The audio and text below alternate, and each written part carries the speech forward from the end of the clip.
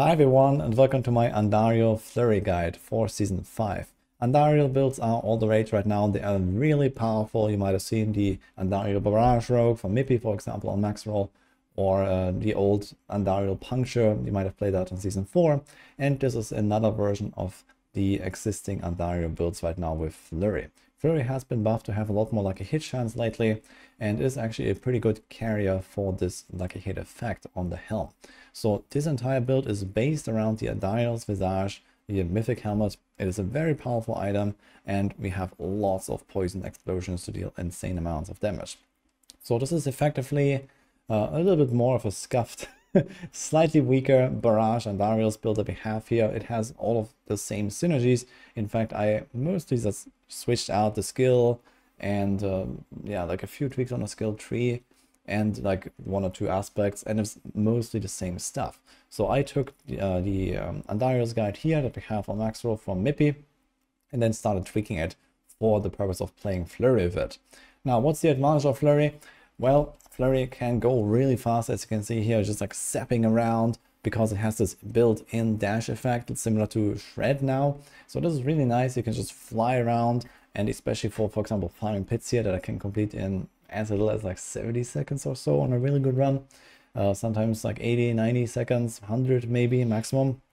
It is extremely fast at doing this kind of content. And I can even clear tier 8 hordes with this. And this is all on hardcore as well. It's a fairly safe build, fairly tanky setup that I have here. So I want to show you what this is all about. I have a planner, again, based on Mippy's original Andariel rogue that we have on max roll. And then I started tweaking it towards the Flurry variation for people that really like Flurry. It is probably the best version of Flurry that I can play. And if you really like the playstyle and the feel of Flurry, then this might be a build for you. I had a really good time with this. I've also respec'd my rogue now to try out the Barrage version, which is stronger. So there's not really any doubt here. But with this damage output that it can build and all of the same synergies that you have for either the Barrage version or the Flurry version, for example, you could technically even play this with Penshot, I guess. So there are various forms of the Andariel rogue, and this is another one. So it is really fun to farm with this. And I guess for the higher end pushing stuff, I recommend the Barrage version anyway. But tormented bosses are no problem. And even like, you know, at least tier 7 hordes farming is fairly easy to do with rather low end setup even. So as soon as you get that helm, you can go blast. And there's another advantage here. Resource management is way easier on this build compared to, for example, the Barrage variant, where you might be struggling a little bit. Maybe you don't have starter skies. And here I was actually able to maintain the resources without starter skies. In fact, I found it a downside and actually removed it from the setup. And instead, I just had like an extra legendary ring here. So it makes it much easier to maintain your cooldowns because you can have extra tempers available on your ring. In general, it just feels like a fun, fast blasting build to play. While we're at it, I also want to showcase this guide here, the Andariel's rogue build from Mippy that we have here. So most of the same stuff is used in the Flurry version. This is the Barrage build that he has here. But as I mentioned, there's not really that many adjustments. So if you want to read up on some of the details about, you know, for example, progression and why you do certain things, then you can also go check out this written article here. So let's get into the planner here. I have 3 different setups. This is also similar to what Mippy has made here in the Axel guide. And I have a starter variant, Mythics, with the tier Might mostly, and then also the max DPS version. So it's especially nice if you want to do a tier 8 hordes, if you want to go pit push, very high end and so on. We include a bit of extra DPS there and also do a switch here with our ultimates. The main thing that you need to know is that Andariel's is all of the damage in this setup. So your skills don't actually really matter. All that matters is attacking fast and having lots of lucky hit in order to trigger this. And then any kind of generic damage multipliers are included here in order to get the most out of this. So in this case, for example, we have only 1 rank in Flurry. It doesn't really matter if you have more, because your Flurry will do 0.1% of the total damage.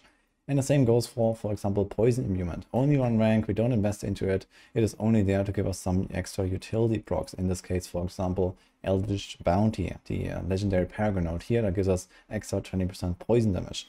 This buff works for the Andariels, but the poison imbuement otherwise is not really that useful. So this is something to remember here. And everything is built around this proc with the Andariels. If you want to play a real Flurry build where Flurry is the carry, this is not it, as I had mentioned earlier. Also, for example, we have an item here like the Fist of Fate. This was buffed in Season 5. It is an incredibly good tool for this build. And there's also a really nice benefit here, which is that the unique effect doesn't actually work for non-skill effects. So this means that, for example, Andariel is just an item proc. It is actually not affected by the Fist of Fate unique effect. So it doesn't matter what kind of range you have. And since this item has really large RNG when you try to farm it, for example from Beast in the Eyes, you mostly look at the lucky hit chance here as your main priority. The other effect that also kind of matters here is the chance to apply random crowd control. This helps us a lot with just being more safe in AoE combat, and for the bosses it helps a lot with the stagger, because you can get slow, stun, freeze, immobilize, everything just from this item. And since we have very high attack speed and very high lucky hit, we will trigger this over and over if you have a decent roll on this, and you will stagger bosses in seconds. Even on like the second, the third stagger and so on, they will come pretty quickly. And stagger is kind of the key for rogues to kill bosses quickly, and this is no different on this setup. There's a lot of conditional damage multipliers that activate when you have a staggered boss. One of the big ones here is Frigid Finesse, for example. That's with enough ranks on the amulet. Can be almost double damage basically against a frozen target, including staggered bosses. We have stuff like the Noxious Ice here on the boots, that's 35%. You have stuff like the Retribution aspect, for example. So there's a bunch of these multipliers, and your damage is times 5, times 10 even in some extreme cases on most rogue builds when you stagger a boss. So Fist of Fate, #1 priority, lucky hit chance, and #2, the apply the random crowd control, so you can actually get a stagger. So you want to try to get a good mix of both of these. So try to farm up a good one of this item, and this will help you out. Another important tool is the Umber Crux. So I want to get into that a little bit. #1, it has innovation ranks, which is actually pretty nice to sustain your resources.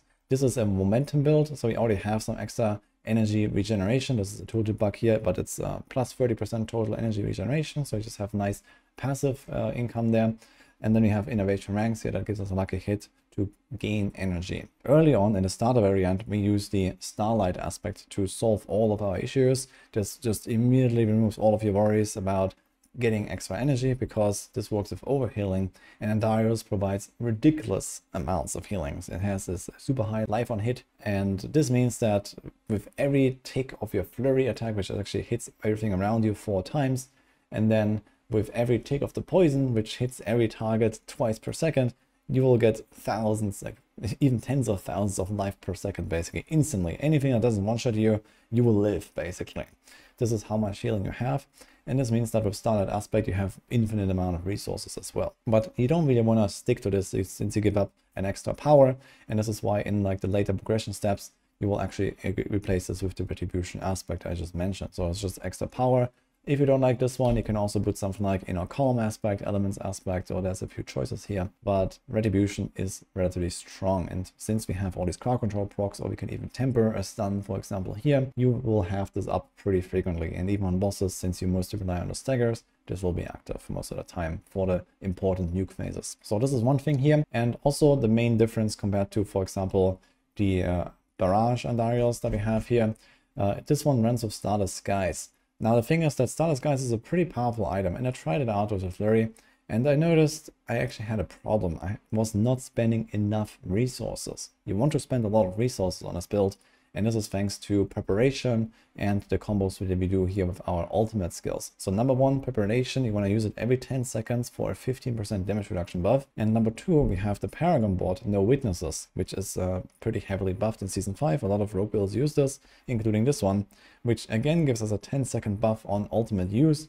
And this is, in this case, a 39% DPS increase for those 10 seconds. So the goal is that you get your cooldown low enough that you can cast your ultimate every 10 seconds. With preparation, every time you spend 75 energy, you'll get -5 on your ultimate cooldown, and since you attack very fast, you can actually get to the point where you have this 10 seconds buff active all the time. And this is why I don't have Starless Skies in a setup, because I just noticed I have waited on cooldown. I actually needed something like maybe 15% or so in the best case scenario 15 seconds when I was just constantly attacking. And also on the other hand, we have Second Wind here, a very powerful defensive passive. Again, when you spend 100 energy, you get this massive barrier. We have a bunch of extra ranks here tempered on our pants, for example, plus we invest a few points.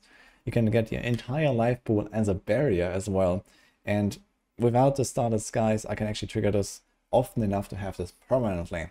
And with Starless Skies, I was not able to. So I like the setup without Starless Skies a lot more because I have more frequent cooldown uses with the preparation. Preparation also resets everything else when we use our ultimate. So this is really nice. So it just kind of like made the whole build more fluid. Everything just worked better. And we didn't have to farm another mythic item. So this is also useful for people that might not have Starless Skies available. This setup already has at least the Andariels, and then later on you also want the Tyraels.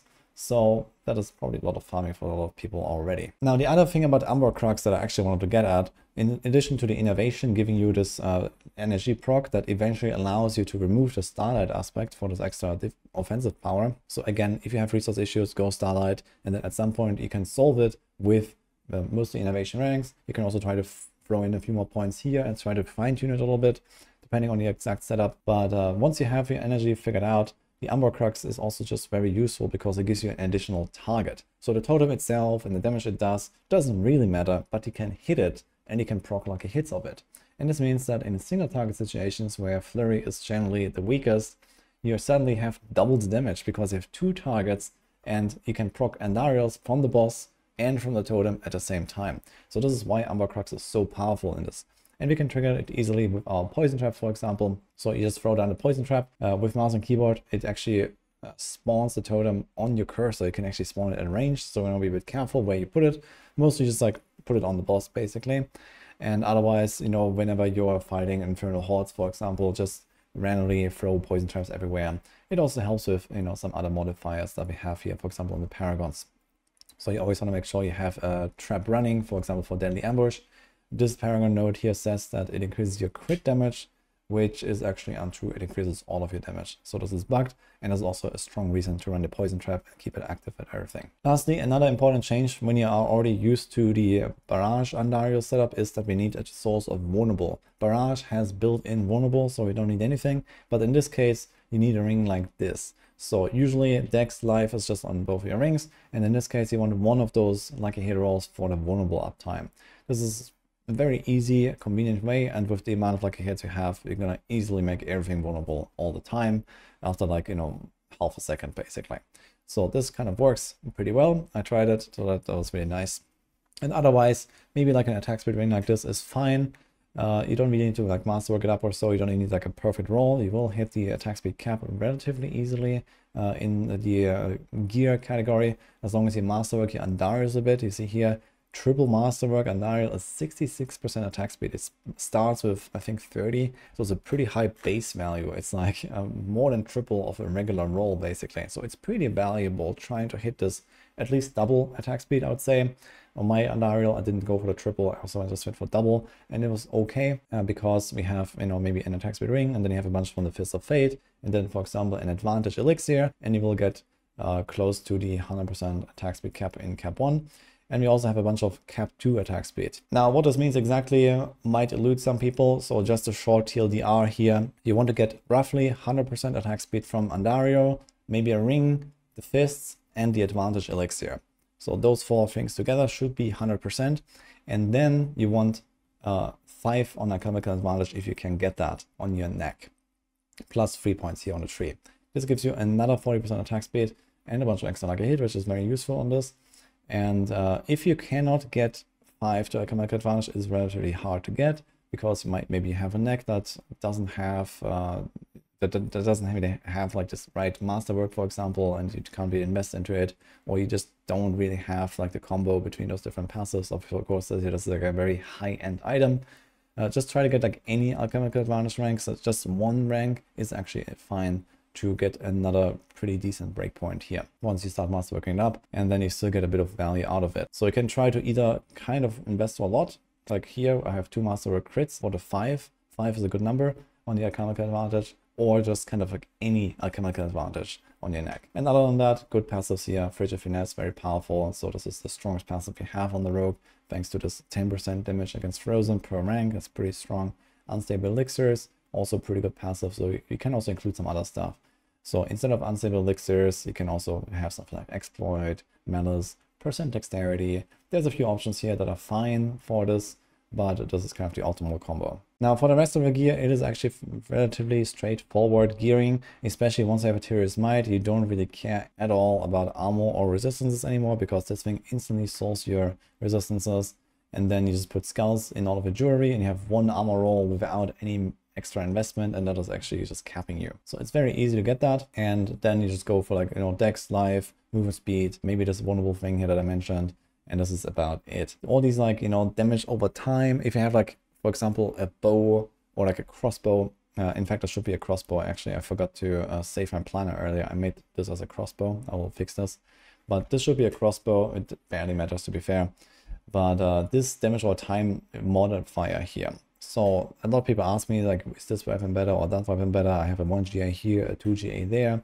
Do I really want to prioritize the damage over time that badly? The answer is actually no, because you have so much of this additive damage category in this build, thanks to the Dark Shroud Tempers. They are really strong. We put the Dark Shroud Tempers on all of our offensive slots, and you reach something like 3000+% or so additive damage. So what you roll on your weapons here is not really all too relevant. There's like a slight difference, you know, like 1 or 2% DPS or something like that. But if you happen to get like a good 2 GA Dex Life weapon, and then, you know, the last thing, you can't really, you know, choose, or you can't really change it to damage over time or something like that, it doesn't really matter too much. This is optimal here, but it's ultimately a relatively minor difference. For the other tempers here, we have traps, arm faster, and poison trap duration. It is also fairly minor, but, you know, on a long fight, you can just sometimes have the poison trap taking longer and, you know, reduce the chances that it might fall off.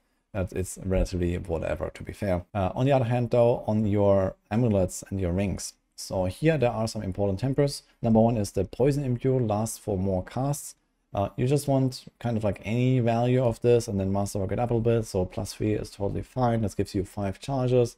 It makes it fairly easy to sustain permanent poison imbue thanks to bursting venoms aspect that allows you to trigger those poison pools and have permanent poison imbue. Reason for that is twofold. Number one, the Eldritch Bounty node, as I mentioned, so we get the 20% damage buff whenever you attack with an imbued skill. And the other reason is also that we have the Alchemist's Fortune here. This is another extra lucky hit effect, and this works for non-physical damage only. So when you have an imbuement active, this will be a non-physical attack, and then you get this benefit as well. And there's actually a third reason, which is that Bursting Venoms, for whatever reason, also has a lucky hit chance and can actually trigger Andariel's procs. So there's like an extra little bonus here. It's not really like just like killing everything on its own, but here and there you get an extra pop, so it's kind of nice. So again, on the offensive slots, we put the damage per Dark Shroud Tempers. We have 1 poison imbue temper, and then also you want the ultimate cooldown reduction or trap cooldown reduction. So you see this here, instead of like movement speed or something else, we go for this, and this also helps us to just cast our trap more often. As I mentioned, you want to do it at least once every 10 seconds, and this means that with continuous attacking and the preparation procs, you will get to the point where you can actually sustain this 10 seconds buff all the time. So this is very nice. And there's also the max DPS version. This is also not necessarily really more DPS, but maybe more optimized, let's say. You can go for the Shadow Clone. And the Shadow Clone is not here to deal any damage. The Shadow Clone does nothing.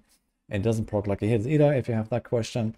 Instead, it gives you a 5 seconds unstoppable buff, which is kind of cool. So this is really the only reason why you want to do this. In fact, actually, I put this 1 point there that's completely useless. You just want the 5 seconds unstoppable there. If you can sustain this 10 seconds window with the no witness buff and the preparation buff, so Shadow Clone is fine, especially in Infernal Hordes. Sometimes there can be a lot of crowd controls going on. You can have, you know, Hellborns that freeze you, stun you, whatever, or you can have these crossbows with the cold attacks freezing you. So a bunch of stuff. And if you try to cast your ultimate every 10 seconds anyway, you have very high unstoppable uptime. And the other unstoppable is the Shadow Step. So here, this is something I also recommend to keep on your bar. Alternatively, for example, in this setup here is only 1 mobility skill. You could go with the dash, but I recommend, especially for like Infernal Hordes, the Shadow Step is really nice. But on the other hand, you already like dash around quite a lot here. With the Flurry. The Flurry has the built-in dash. So this is just, you know, you can fly around everywhere. So the Shadow Step does kind of the same thing, just you can go through walls and these kind of things, and also, yeah, just applies like some DCC and so on. It's good for stagger, for example. But if you really like it, you can also go with the dash. You just won't have the next to unstoppable. If you have the shadow clone though, you have pretty good uptime. So that's kind of the main difference here. And with the shadow clone, you also need a different temper. So you see this here, this is ultimate cooldown reduction. This is only available on the Necromancer. This is a resource Necromancer temper. If you have played Necromancer in Season 4, you'll likely have this. And then since all of the temper manuals carried over from last season, you can just make it level 1 Necro and temper this. This is what I have done. I have not actually played a Necro in Season 5. If you haven't played a Necro at all in Season 4 or Season 5 yet, then the only way to get this is to make a Necro and level it to, I don't know, 70 or so, to have a realistic chance to get this temper manual. As I mentioned, the shadow clone is somewhat optional. In fact, makes it harder to sustain those 10 seconds buff. So you can also just get away with the death trap and it's fine. For the Paragon board, I made this setup here. This is also largely based on what we had from Mippy, but I've been tweaking it a little bit to my liking to include maybe a bit more defense because I like that. You see here we have 44,000 life in the final version. This is with materials, this is with the Andariel's healing, this is with the second wind barrier. So it's actually a fairly tanky setup, to be fair. Even with only one defensive power, which is the Umbers here, which gives us our Dark Shrouds. So you just attack, you get Dark Shrouds. You don't need it on the bar. This is also a very frequently asked question.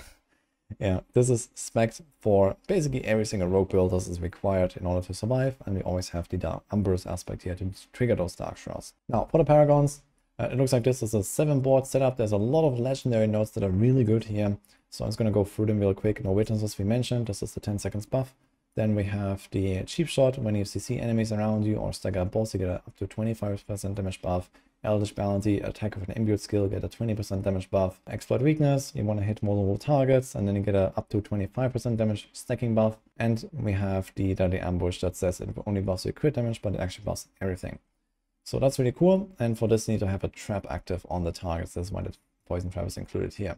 Alternatively, you could go caltrops, but poison trap is nice for these poison builds. It does have this 15% damage effect. And if you're wondering, this works only as it says when enemies are standing inside the trap. This is not affected by traps. You can't just put down a trap, get them one tick that goes for 10 seconds and they run away. You will not have this buff. They need to stand in it. So especially on a staggered boss, for example, if you see the bar filling up, you want to try to prepare the poison trap, put it down, and this also, for example, spawns the Umbercrux totem.